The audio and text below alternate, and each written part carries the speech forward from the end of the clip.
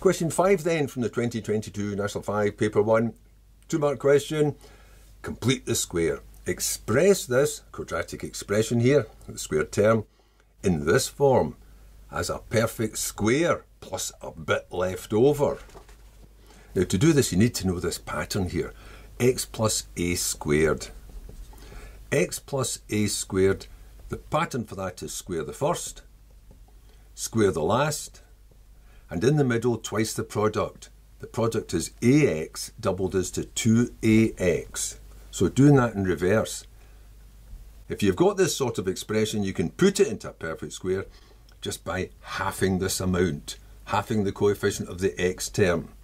As long as that number at the end is the square of half of that.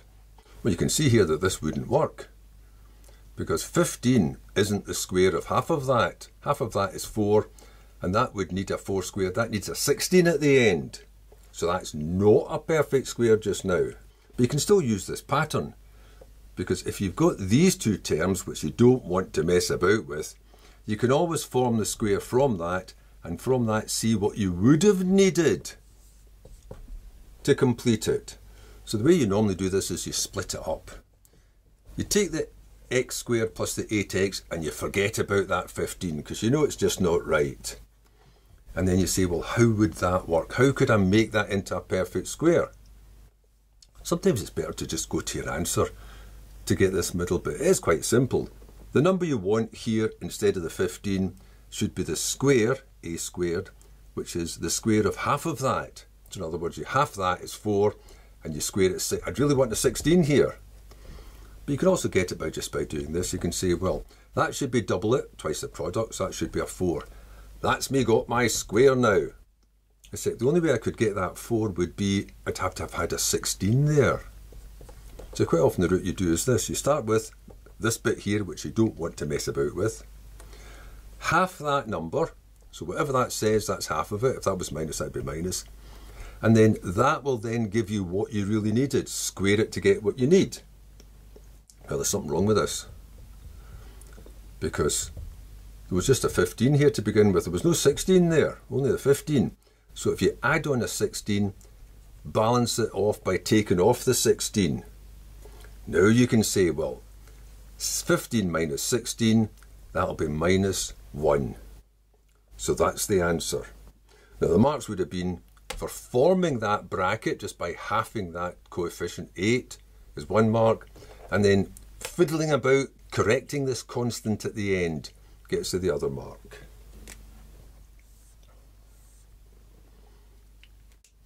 Now there is a big long algebraic way of doing this that you wouldn't do, but just in case you're interested, which would be to say this.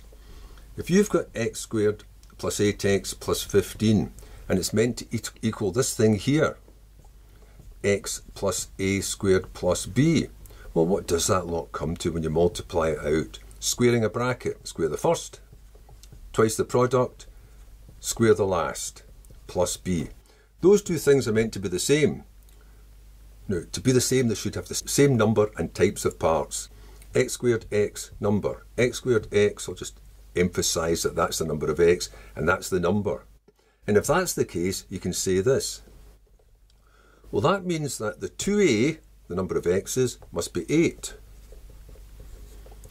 So the a must be a 4. And having that, you know that the number must be 15. You know that the a squared plus the b should be 15. Well, that means I know that a is 4. So that means that 4 squared and the b should equal 15. So that means that b must be the 15. Take away the 4 squared, which is 16, which means b must be negative 1. But it doesn't just say find a and b, it says express it in that form, so you'd have to finish off by saying, well, okay, it's x plus the a, which was a 4, so I won't change any signs, plus the b, but the b was a minus 1, so minus 1. Now, I'm not saying you should do that, it's just that's a way of doing this type of thing.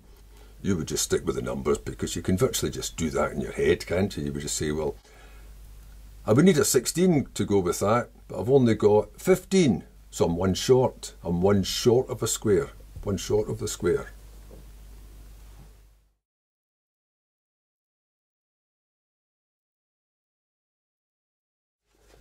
Now that was only part A. Part B, hence or otherwise state the coordinates of the turning point in the graph of, same expression, f of x equals x squared plus 8x plus 15. If you were to draw that graph, and you should know it's the right way around, positive x squared, that's the wee happy face. Really, because when x is big, x squared is positive, and when x is very negative, x squared is still positive. So at the extremes it's going to go up. But anyway, what are the coordinates of that turning point? Well, that's the lowest answer this will ever give you. So if you can write that as x plus, and all this says state, so you just state it, but I'm just writing this down. What's the lowest value this can ever give you? Well, when you square something, it doesn't matter if it goes negative. The answer goes back positive again. The lowest answer you can get to this part is 0. So when would that happen? That would happen when x is negative 4. So when x is negative 4, this part is 0, so the lowest answer you'll ever get to is negative 1. Now all it says is state the coordinates. So the coordinates of the turning point would be, looking at this part, the lowest that can get to is 0 when x is negative 4. And if x is negative 4 so that that part comes to 0, the answer is negative 1. That's as low as it'll ever get. That's the mark.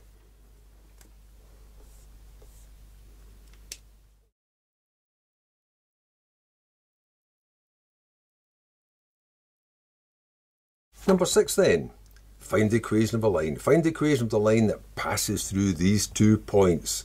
For those 3 marks, give the equation in its simplest form. Well, it only takes 2 points to form a line. Now you don't need a diagram, but it would look like this. So in order to find the equation of that line, you need its gradient. The gradient means as you step along the way, do you go up or do you go down to get onto this line? And if that's the case, how much up or how much down? The first thing you really need is, what's the gradient? What's the difference in the y coordinates? That's the important bit. How much you climb or fall compared to how much you went along here. So you could either say you've gone forward 2 and fallen, look, 7 above to 1 below, and fallen 8. Or just put in the numbers. y2, negative 1, take away 7. Negative 1, take away 7. Look, you've fallen 8. Negative 3, take away negative 5. Keeping them in the same order. I'm starting with this point. You could start with that point. It doesn't matter as long as you keep them in the same order. But if you want the actual numbers you get to make sense in terms of these directions of going forward and either up or down, you would start with the point that's further forward.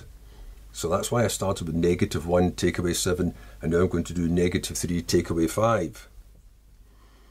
Take away negative 5. But if you did that in the reverse order, you'd still get the same answer. So there you've got negative 8 over 2, which cancels down to negative 4. The gradient of that line is negative 4.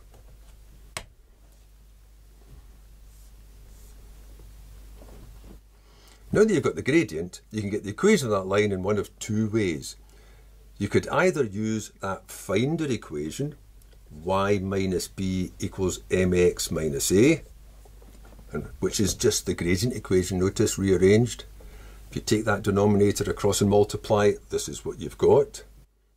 You can either use that, or you could use the form that you're ultimately aiming for, hopefully, which is y equals mx plus c. But if you're doing it this way, then I'd put down this and I say, now what have I got? I've got m is negative 4, so that's what m's about, and I need a point on it. Well, I'm spoilt for choice. You could choose either of them. Say I choose that one. I choose the point negative 3, negative 1. So that's the A and that's the B. And then just feed it in. So y minus the y coordinate, that's minus the negative 1, is m negative 4. X minus the x coordinates, full of negatives here. So keep them all under control, put them in brackets. I'll just tidy this up. That's y plus 1. And that's negative 4x. Now negative's positive, but that's another negative multiplying it. So that goes back to minus 12. And then finally, y equals negative 4x. Take the one across and subtract, minus 13. Now, putting this down, that's using this particular form of it, this finder equation, but also putting the numbers in, gets a mark. and you get 1 mark for the final simplified answer. And since there's a diagram, you can check, does that make sense? -4 is fairly steep down. Yes, it is. And -13 at the end means it eventually cuts this y-axis way down at -13. Yes, it looks like that. The other way you could have done this is just by going in with y equals mx plus c. And I'll just use those same two. So that when the y coordinate is -1, and the gradient is -4, and the x coordinate is -3, feeding that in just leaves you c to find, so you should be able to get that. So that says that -1 is 12 plus c. So c would be, I'm reading it backwards now, take the 12 across and throw it over to join the -1, that's -13. And then just feed it back in. So y equals, what was m? You had that already, -4x. What was c? -13. If you were to do it that way, 1 mark would be for putting numbers into this equation, just as the first mark was for putting numbers into that equation, and the last mark's for getting the final answer.